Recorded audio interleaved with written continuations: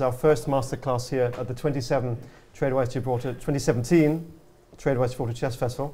You were here 2 years ago. It's Veselin Topalov, who's been former FIDE world champion 2005 and one of the absolute top chess players in the world for the last 20 years, Veselin, if not longer than that. Welcome back to Gibraltar. Your second visit? Yeah, second time. Yeah, how are you feeling? How's it feel to be back? I'm really enjoying. You having a good time? Of course. Great. Well, you have prepared something special, I think, for us today. Yeah, I prepared a lecture about the mistakes we make when we take some moves for granted, and it usually happens during the calculations, but it could be on our first moves of the line we calculate, or sometimes it can be much deeper. So, okay, I'll start with one very famous position.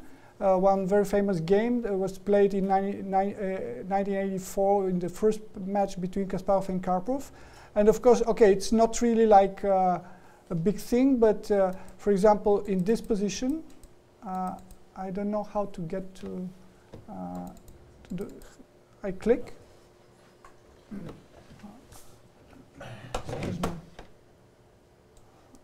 Oops. Sorry.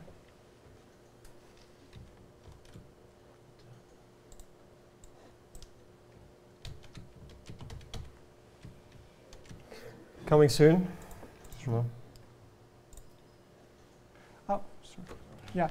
So it's this famous game between Karpov and Kasparov in their first match. So it was not a big mistake what Kasparov did, but of course he's a bit worse, and he should just wait. So it's a question if White is winning or not, but of course he should have waited.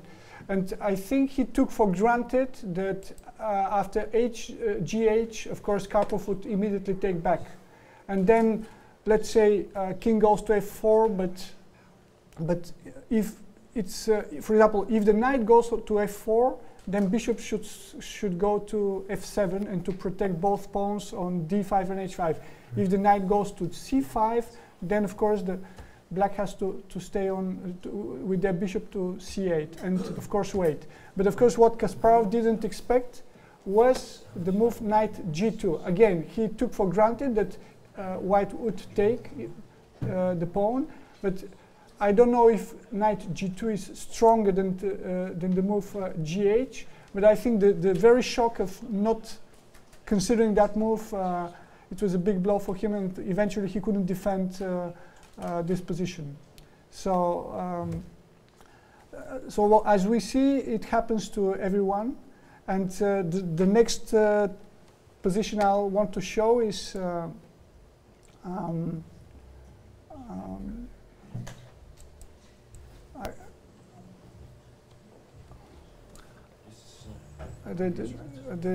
next one.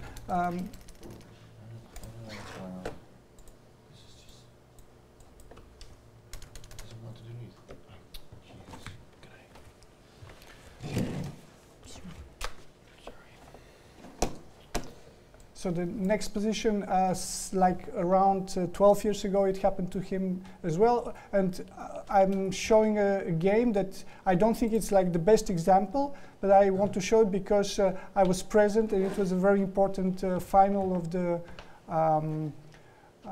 rapid event in Geneva in 1996. And then this was the decisive blitz game. You were playing in this event? I was there. Yeah, I was knocked out by Kasparov, I think, and then the final was Kasparov against Anand. And it was very strange that the first game of the 25-minute final was won with Black with Kasparov, but then the second one he got a very easy position with White, and he only needed a draw, but he pushed I think he kind of relaxed, and then eventually he lost. I think he made a mistake. And then they reached this decisive blitz game when Kasparov was completely dominating. We had more time and 2 pawns up. So, so we reached this position when, well, his clear advantage, you know, and he could just take with the knight, and then he would probably win the final. And then he can also play f5, a very strong move, and well, or just to castle. But again, he took, and of course he believed that immediately queen takes is like forced, but the thing is that after queen g4 he's already lost. In one move. Exactly, yeah. But of course, yeah, again, it was a blitz game, so blitz or rapid? Actually, blitz. No, that was a blitz game, blitz game, and it's easy to miss that move. And then it just completely turned, and he eventually lost that game and also lost the final. So black actually has 3 pieces under attack now. It's quite amusing. Exactly, yeah. And then of course he had to castle, but okay, he's already a queen down and lost position. And I think Vichy never let him escape. So 2 mistakes from Gary. Yeah. So the next position I want to show is this position. It's just some theoretical position that there's been already some games. That, for example, here. This is a theoretical position when obviously white can take on d8 and black takes on d1, white takes on c7 and black takes on b2. But also there is this move, which is very funny. Oh, this is an amazing move. It's a famous, yeah, that you just, so, and of course it's very easy to, to miss this kind of moves. I just show it because I really like it. It's one of the moves I will always remember. Especially the first time I saw it, it looked to me amazing. So that's. How is it possible to find such move without using a computer? Well, that's been played in the year 2000, so I don't think it was really well. But I mean, bishop d8 was played, and there's been already several games with the move queen f3 as well. Yes, but I knew it like more than 10 years ago. But okay, of course, it's not the end because. Again, we have the same stuff now that you can take the queen, you can take the bishop, but of course the move is the strong move. The best move is queen c8. So you just and of course now white has to take, and then I think d5 and some compensation. So this is the second position I like to show, and then of course I'm starting with my experience. Last year I played in St. Louis, the Sigfield Cup, and the tournament was going great for me.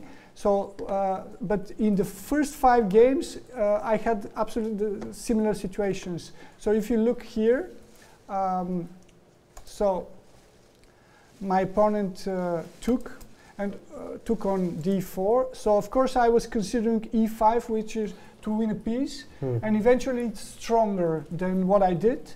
But it was, it was a bit of jet lag. It was a bit that the first round I wanted to be solid, and I also considered this move was also good enough. And in my calculations here, after knight e4, my original idea was to take, and then after knight takes b4, then rook takes e4, and I thought that then queen e2, and it was a very good pressure for white. But again, if I take, black is not forced to take because he has knight f2. Yes. So already we had this problem. And of course, yeah, after ed, of course I'm not forced to take e5. But what happens after e5, Veselin? I think after e5, white is a bit better. But it's quite complicated. I think take, and I think knight b3. So white wins a piece, and I think objectively white has a better position. But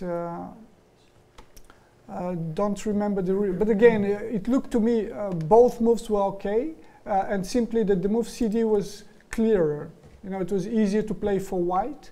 But again, my mistake was that in this position, my original idea was to take, and I thought it was forced to take on b4, and then I realized that knight f2 was strong.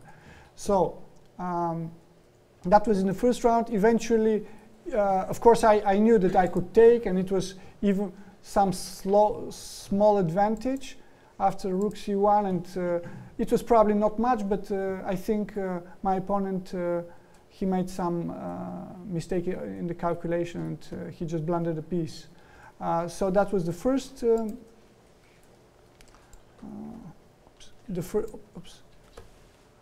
That was the first round. So we already had this situation with when we have some moves that we consider they are forced. And then the second round, I was playing Fabiano. So the game went very good for me. And I think here Fabiano played the move bishop a2, which was a mistake. So and he missed that here I have this very strong move. And now he found the best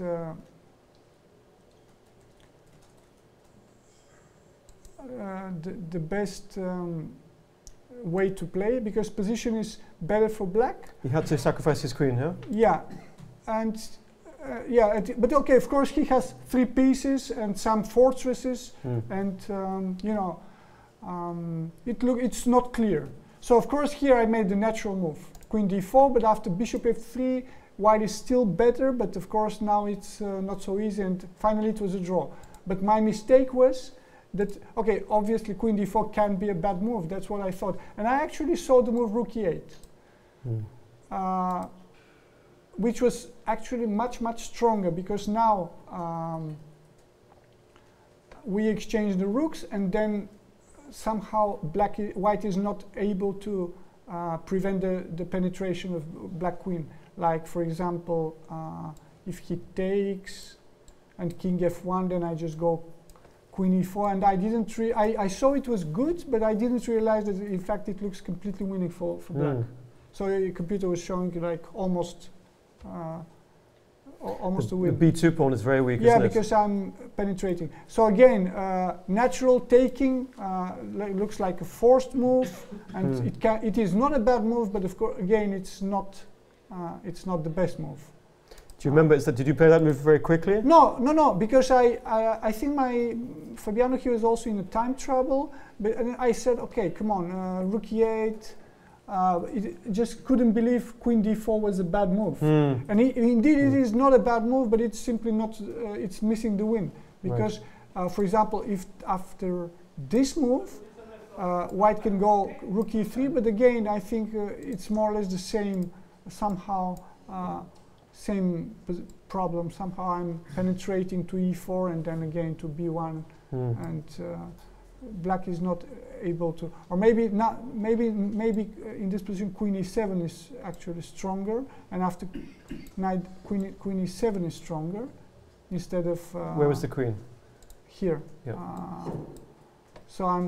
So if white goes like this, then I have b4, b3, or maybe just go like this and queen d3. So okay, of course it's with computer it's easy to realize black is winning, but over the board we don't know it. So that's the reason I took. So again, it was not a mistake. It was a very natural move, but it was not the best, so I missed the win. So a very human move, queen takes d4. Yeah, of course. But that's the typical move that we take without without thinking. We take, and then, okay, that's what I couldn't believe. It cannot be a bad move. It can be a bad move, but it's missing the win. Yeah. So my next move, my next game was on the day after. I played against Vachier, so I prepared some line, which a very forced line. It's a very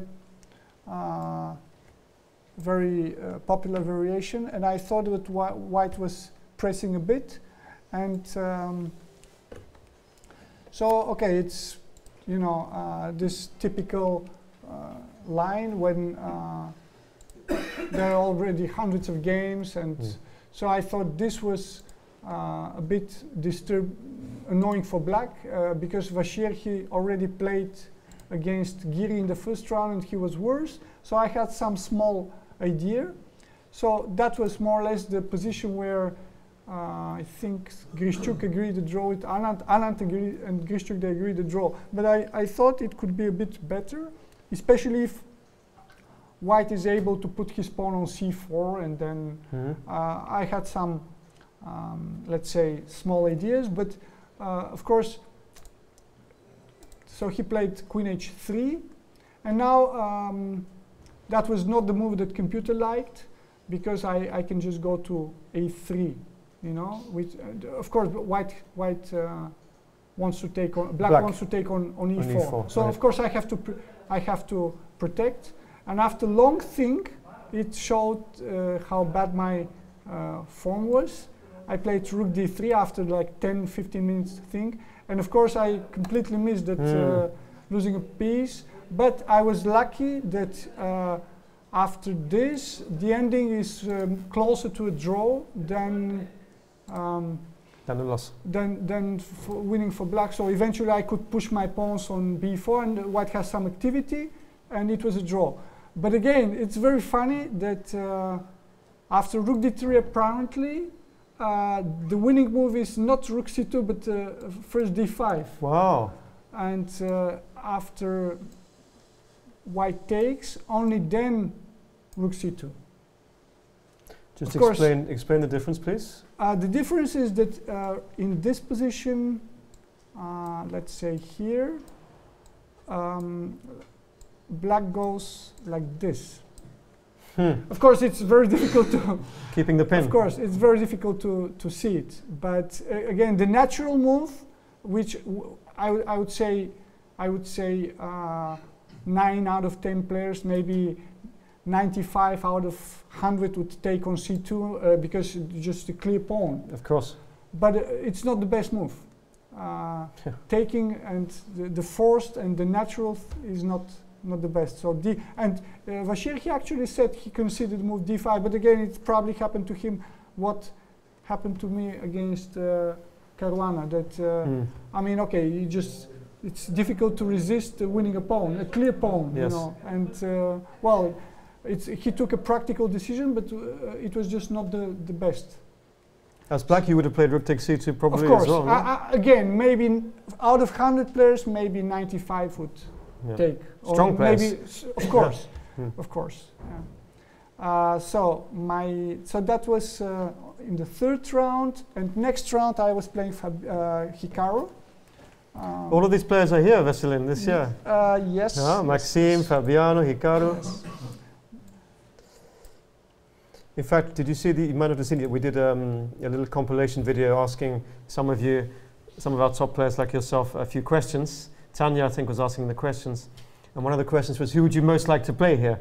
And I think it was Fabiano who said he'd most like to play you, because when you play each other, your games always become very interesting and kind of crazy games. No, actually, what was your asked answer? Me who I would like to beat, and I said I would like to beat Hikaru because he's winning against me all the time. Right. So I would like a revenge, but it doesn't. No, but it doesn't mean I want to play him. But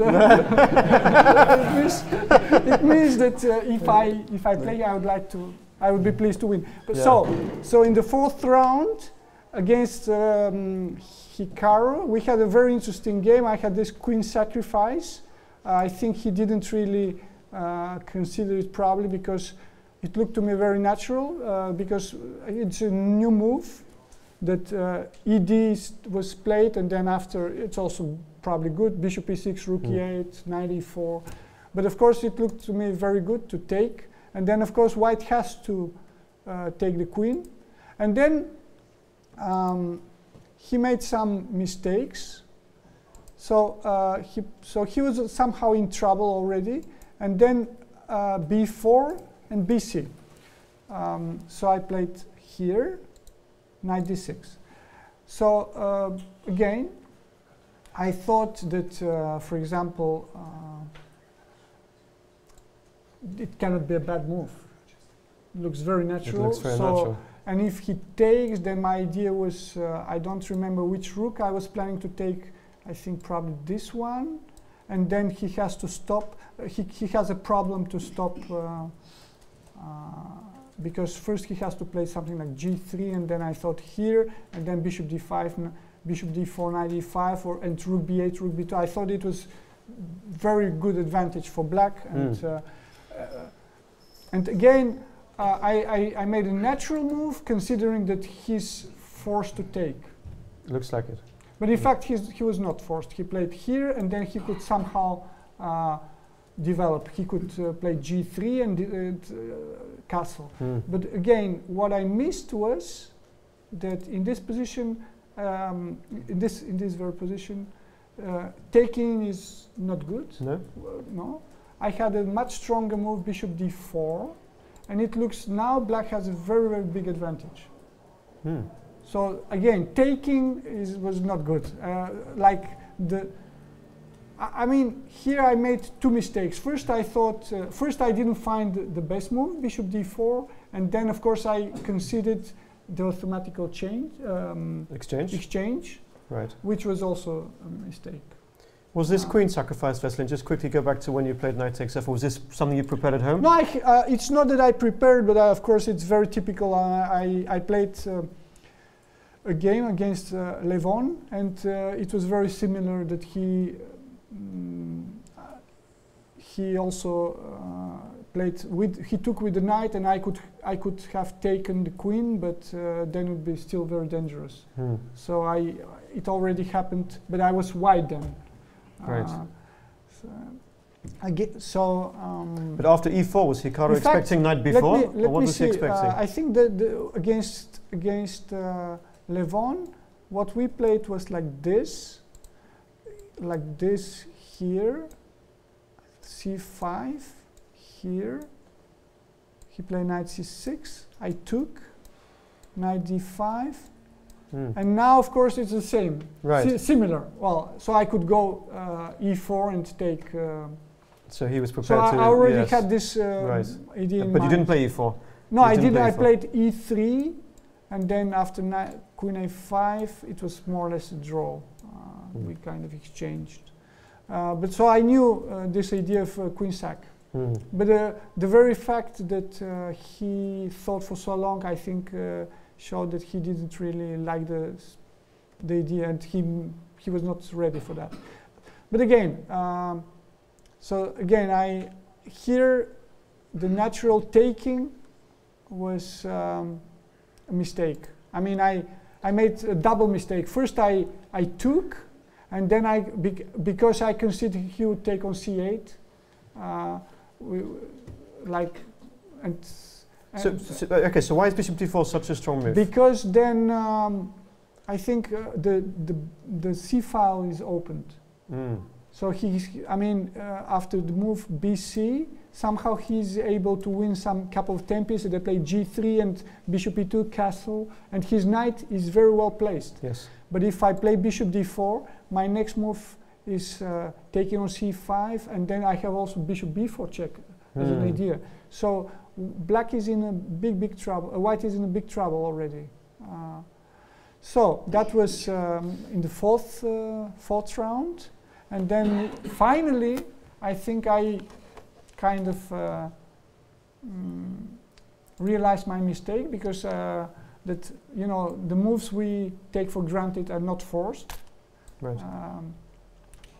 And in my fifth round. Game against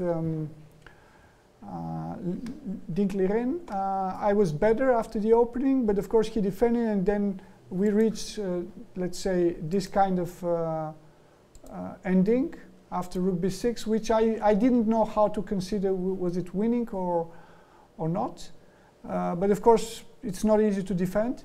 So I think, for example, here it's difficult to say if it's winning or not, but I think he allowed me to create some mating threats, so I could somehow enter and start to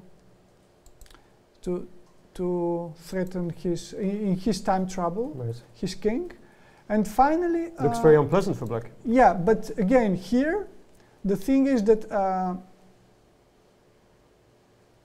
we repeat it, and it was a mistake because in this position, what I think check here, check here. And what I simply couldn't immediately realize was in this position when I was calculating, of course, I saw check here because, okay, it makes no sense to go to f5 because I have check on f8. Right. What I didn't realize was that in this position, you know, that immediately, that of course this was, I thought it was a draw because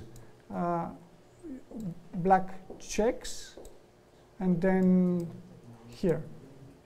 But again, it took me quite a lot of time to realize that in this position I don't have to take. Ah.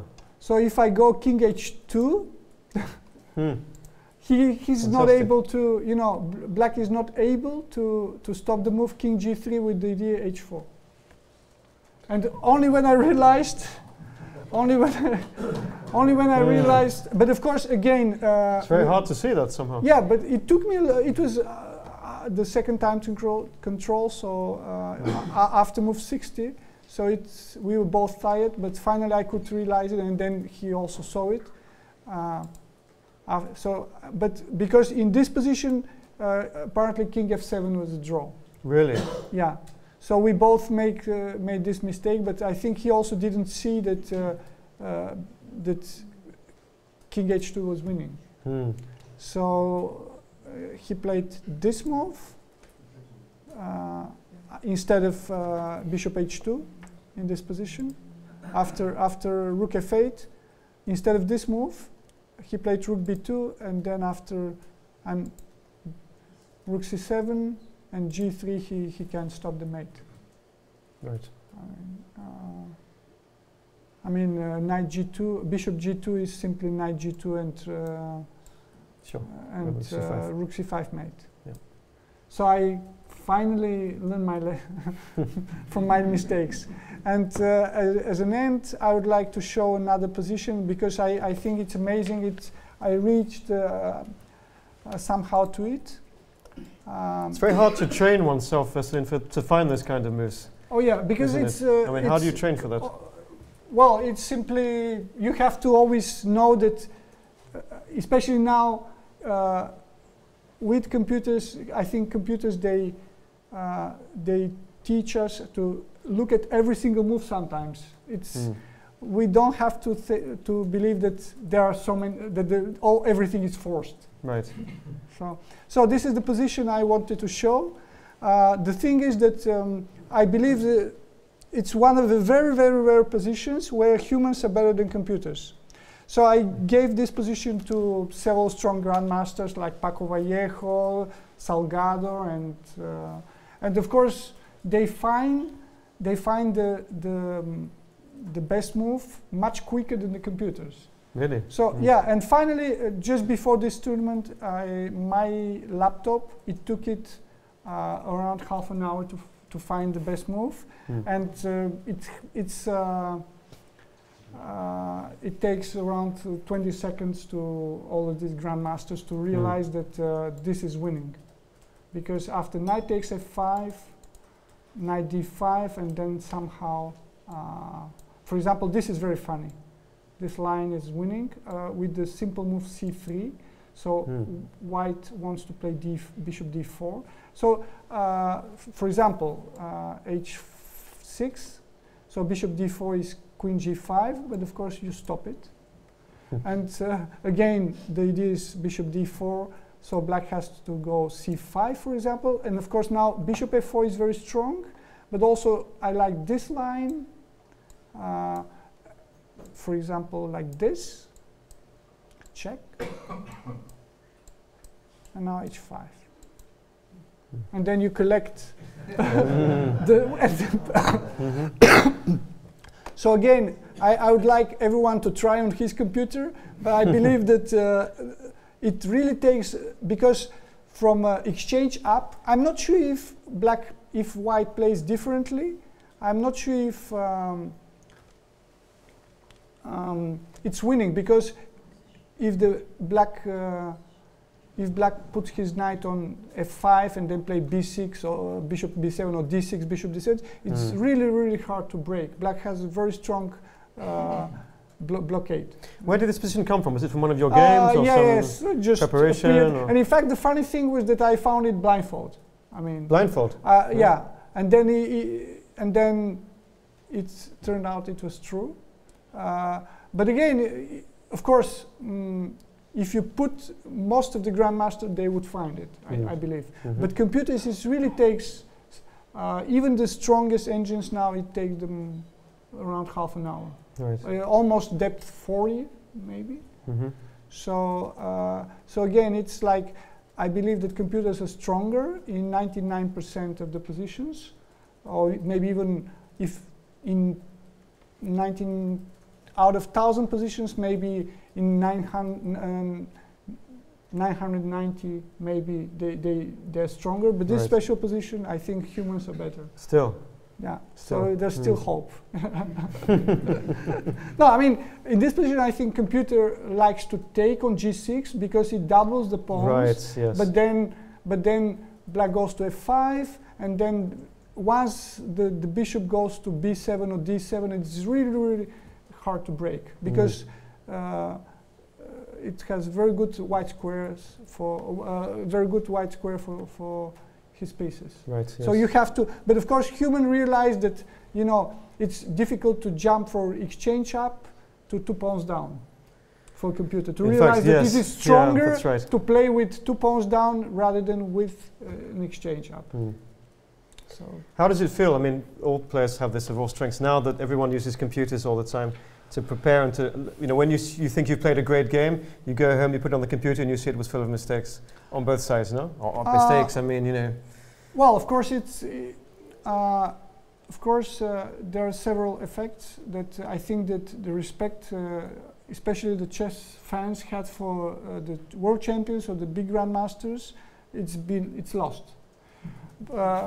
You mean of the past, or particularly? You mean now, because when we spend half an hour or 10 minutes over a move, and eventually the computer shows it in 1 second, obviously we can't call ourselves geniuses. but then, of course, and again, I think the general level really has improved really a lot. Like again, if we see today's round, we had on the top boards games between players of around 300 points difference, and it was not as easy as it was before. Many draws on the top board. But it's normal, because the first 10, 15 moves are played the same way by 2,300 player, and the world champion plays more or less the same moves as the first 15 moves. You can't really win so easy. Yeah. Have you noticed a difference in your own career from, for example, 10 years ago, when you played 2500s? Or I would say when I was playing open, especially 25 years ago, or more than 20 years ago here in Spain, it was really easy to win many games. And I would say the difference was much bigger than now. Right. Who would like to ask Veselin a question from our audience on any of the positions that he's been discussing and making mistakes, or something else about his career? Anyone? Neil? In the back, sir.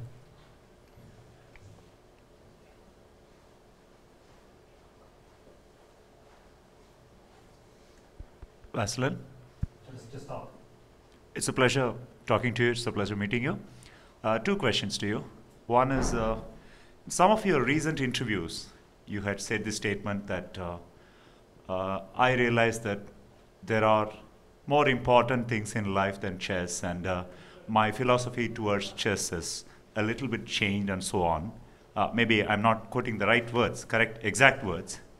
You have always been a very dynamic player, one of the most dynamic players in the history of chess. With this change in your personal philosophy, is it possible to play the same kind of brand of chess that you always played all these years? Well, I guess it's still possible, but just results are not the same. No, I don't think I'm going to change my style, because I still like to have interesting games. But obviously, once you train less and less, the results sooner or later will go down. And actually, even when I won in 2015 in Stavanger, I had showed good result, and even then I said that somehow my brain was not working as good as before, and especially sometimes the memory is collapsing. I can't really remember all these lines because the information becomes more and more. So in this respect, the young players, obviously they do have a big advantage compared to us. Because I don't think experience can compensate the calculation. I believe that in 80–90% of the games are decided by tactical blows and tactical mistakes. So it's logical that young players who calculate better, they will have the better results. And one thing about your technique, you are known in the history of chess to be one of the most, let's say, prolific exchange sacrifice players. Any reason for that? No, not really. No, not really. It just happened. I don't have an explanation, because there's been this famous position from Petrosian, who played rook e7 to e6. But I don't have this explanation. It just happened, you know. I just have a question. So, any particular player who influenced you the most when you were growing up? Well, you know, my first coach, he was a big fan of Fischer. So, in the chess club, we were teaching. He was teaching us the King's Indian and the Najdorf. That was what Fischer was playing, and still I mean, I'm all my life a Najdorf player, and King's Indian I was playing when I was younger. So Fischer, Kasparov, obviously, because during their first match, I was 8. I was 9 in '84. So obviously I grew up with the matches between Kasparov and Karpov. And at the beginning I was rooting for Karpov. For some reason I don't understand, because my style is completely, it's much more similar to Kasparov's style, but for some reason I just liked his name. I thought Karpov and not Kasparov. I don't know why. But again, it's when you're young. When I was 9, you do things you don't really understand why. So. Tell us a bit, Veselin, for some other questions as well, about Silvia. Now, Silvia Danilov is, of course, your manager, great friend. He's been your coach and companion on your journey since you were young, very young boy, I think. Fairly young, no? Just a little bit about that, tell us. Silvia was going to be here, he was going to play actually this year. He was in the list. But he's had to pull out, unfortunately, so we'd not be seeing him this year. I think we are working since I was 16, or no, I was 16. Okay, Silvia Danilov. So how has that worked out? No, at the beginning he was also coach, you know, and now he's mainly almost just giving general advices and managing. But we started. It was very funny because at the end of '91, because I was not born in Sofia, in the capital of Bulgaria, and I saw him and I said, I heard that he had some connections to organizing in Spain, and I told him, okay, why don't you kind of manage some tournaments for me? And then I left and I forgot, you know, just I didn't think that was serious. And then he just called and we had several tournaments, and it's very, very lucky that the first one I took second place. And then something happened in a very strong tournament in Gran Canaria in 1991. Someone dropped, and then I took his place. And then Korchnoi was there, and I could make immediately the second Grandmaster norm. So I shared the first place with Korchnoi and I think Franco. So I was very lucky that to immediately have this success, and then to be a grandmaster at 17 was a very good age. Now, of course, I think if you're at 15, it's already late. But 17 was a good age to be a grandmaster then. And yeah, and since then, of course, we had Spain was a great country for chess. There were many opens, and that's what I needed. I won many opens, and then I also started to get invitations for close tournaments. So in 1 year, I could improve my rating, and from, I would say, at the beginning of 1993, I was already in top 20 somehow. But it was, you know, good times. Good times. More questions? Anyone? Back? Andrew? You've been talking about computers. Do you think the world order, the ranking order of players would be any different if there wasn't any computers? Because some people perhaps rely on preparation perhaps more than others. Definitely, I don't think it affects. I would probably say that Magnus would still be #1 because he, especially if you look at his games, he just doesn't like this long forced opening lines. And I would say computers, they help the weaker players, you know, to start a game in a normal position.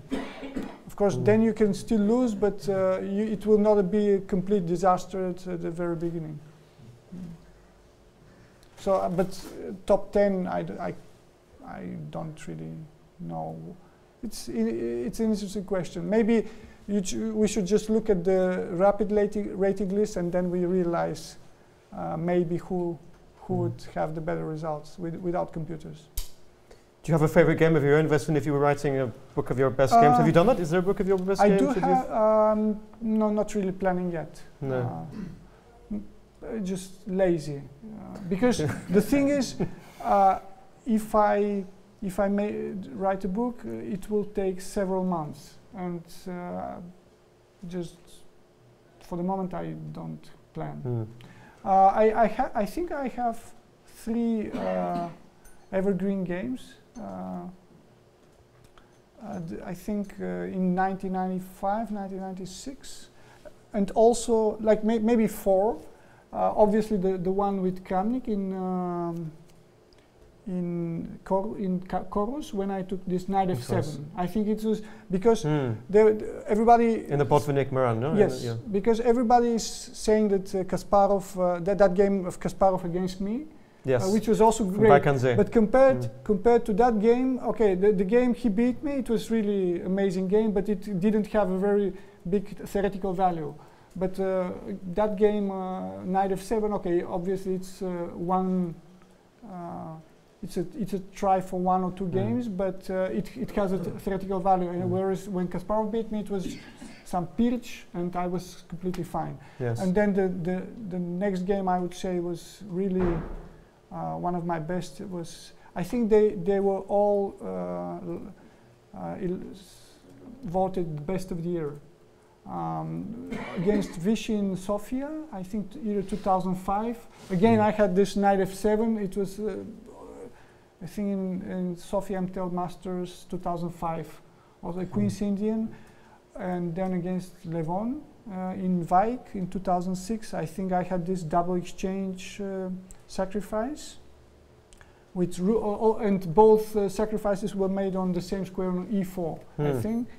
And all these 3 games, I think they were voted the best game of the year. And also against Vallejo in 2014 during the Olympiad, I think first round for me. I don't know if it was the first round of the Olympiad or my first game in the Olympiad. Also, I think I sacked a queen. So these are my 4 favorite games. Question? Yes? I'll ask one. Sure. Well, Veselin, as a Peerts player myself, the game in '99 did hurt me a lot, so it had some theoretical value to me, but that's not my question. The continued rise of open events, do you see this as being a trend, or do you see the number of open events, the strong open events, just staying where they are, the 4 or 5 that exist today? I'm not sure it will change, actually. I think that, in fact, right now I actually prefer to play the kind of this kind of events, because our problem is we always play the same guys, and at some point it becomes a bit boring, and it becomes too much predictable. The routine, you already know more or less the opening, because sometimes when we were playing several tournaments in a row, even sometimes white and black strong players play the same openings, and here you see new faces. So I really prefer right now. I really prefer this kind of opens, and strong opens, but with new faces.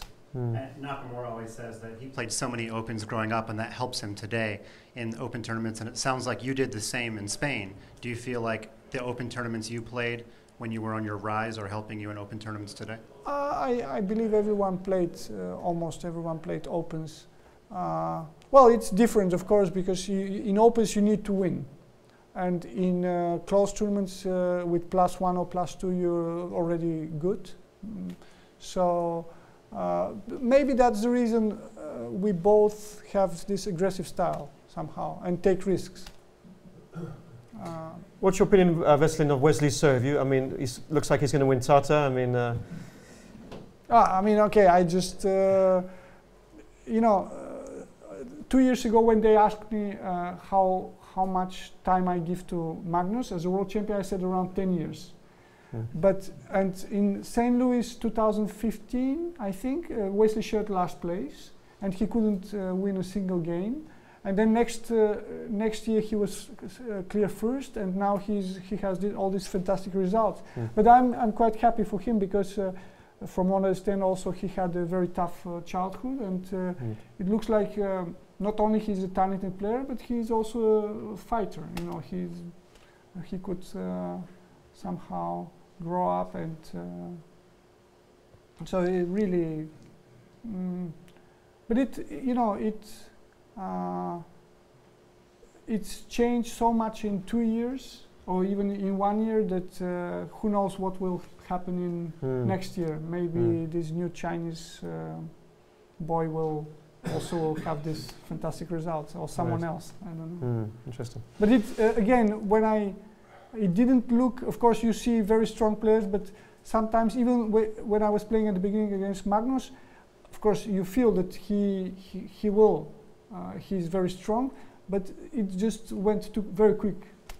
He was suddenly he starts to win everything. You know, I didn't believe both for Magnus and for Wesley that they will have these results so quickly.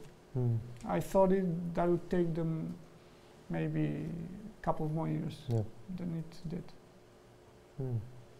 So in the most recent candidates tournament, after that you said something to the effect of you're not going to be kind of playing for the World Championship cycle anymore. That's how I heard it. The last round, whatever you said, something to the effect of that. No, I mean the only idea for me to qualify for the candidates was to have chances to win. I mean, it's not like you go and say, okay, 50% would be a good result. It's not a close tournament. It's a close tournament, but there's a too big difference between the first and the second place, and the first and the rest of the places, I would say. So I did badly in the last 2 candidates, and again, maybe I somehow realized that even if I could qualify again, it's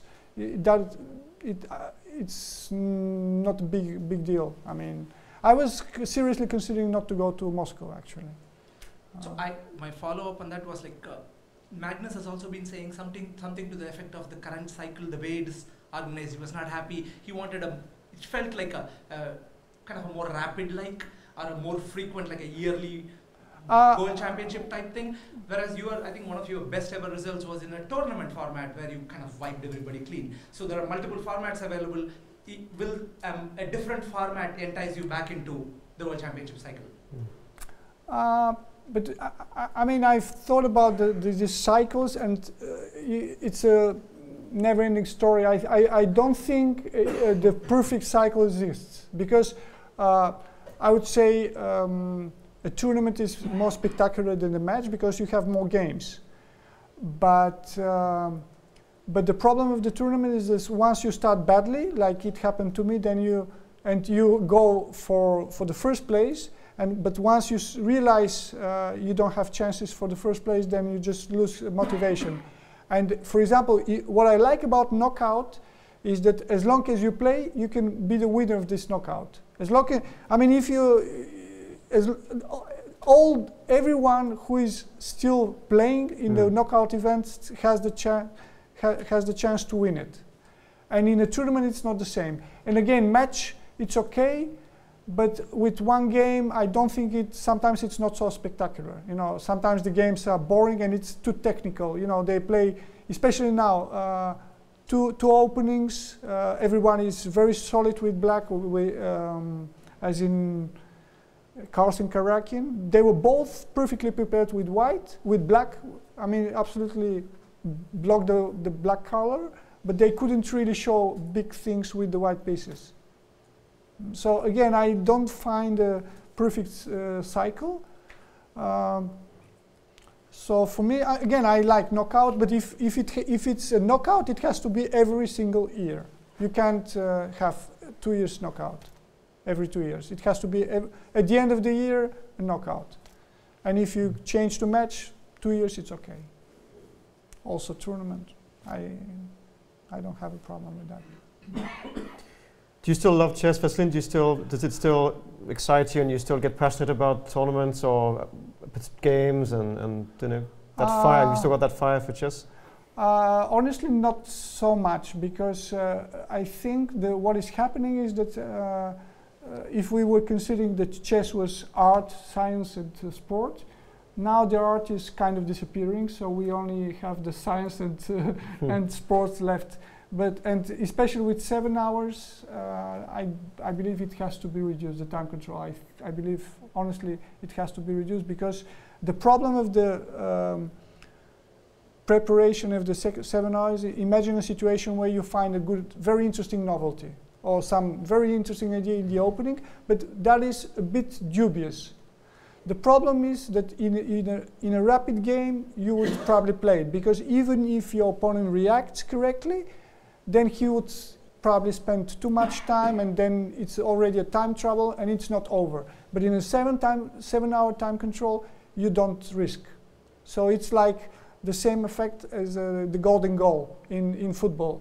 Instead of asking you to try to score, actually the classical time control makes you more conservative.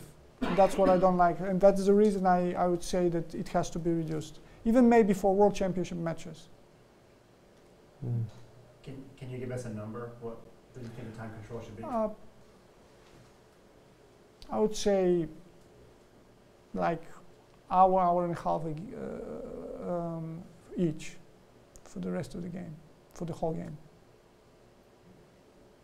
Something like that. And what about people that would say, well, then you can't play end games properly, you don't have enough time left when you get to an ending to... Yeah, that is true, but the thing about the quality is that quality, just very little number of people realize what the quality is.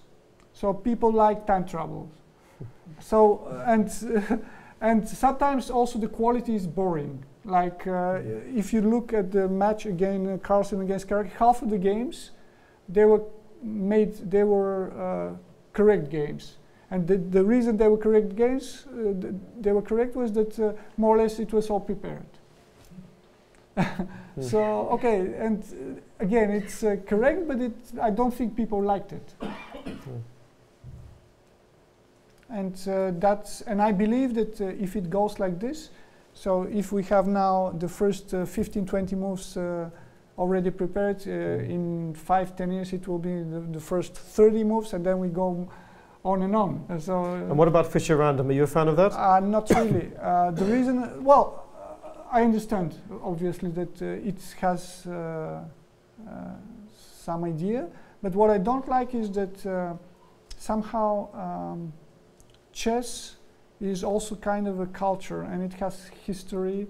So especially for, I believe that professionals, chess players, they would adapt to a Fischer Random, but the ones that will suffer were the chess fans, because a chess fan, he likes, I imagine, I don't know, go to work, and then after that he goes to the chess club, and he wants to play the French, because he has a book and he studied the French. But now it's not going to happen simply. So, and of course, I think that all this history about the